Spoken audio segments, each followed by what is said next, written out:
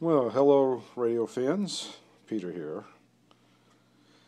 Well, what we have here is my IFR-1000S service monitor, and it crapped out. So we're trying to look at it, see what's going on with it. The receiver died in it. Generator side works fine. And what happened was it blew a fuse. So then I went to check it out to see, okay, what caused the fuse to blow, and I found out one of the regulated 12-volt lines had shorted out. In the process of trying to figure out what had caused it to short, which I suspected was a 10-ohm capacitor. There's all kinds of them in this thing. The trouble went away, but the receiver is still dead. So that continues. So anyway, so I am working on it, and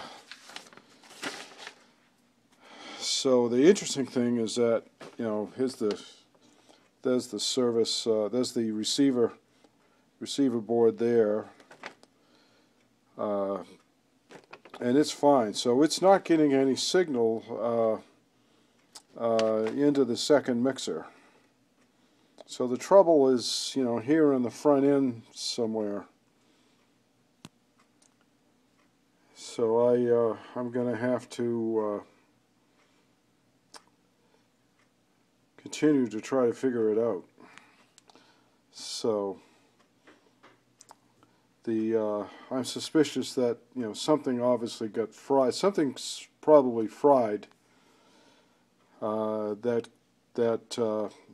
12 volts feeds it. Of course, the regulated plus 12 volt feeds almost every board in here, so almost everything. So it's kind of difficult to find. So anyway, I'm working on it. Hopefully I'll have this thing resolved. If anybody has an epiphany as to they've run into something like this, let me know. So, but we'll hopefully have it running here in the next week or two. So I've fixed this thing 2 or 3 times before. I think a 10-ohm capacitor went on it once. I had to fix the scope once. That was kind of a pain in the neck. Some resistors changed values, if I recall correctly.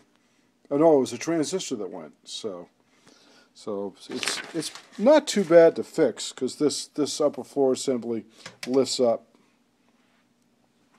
And it's not too bad, you know. The boards all come out, but you know, it is a complex beast. So, but it's been a good one. I've had it for like 20 years, so I've only had to fix it a couple times. So anyway, that's a story from here.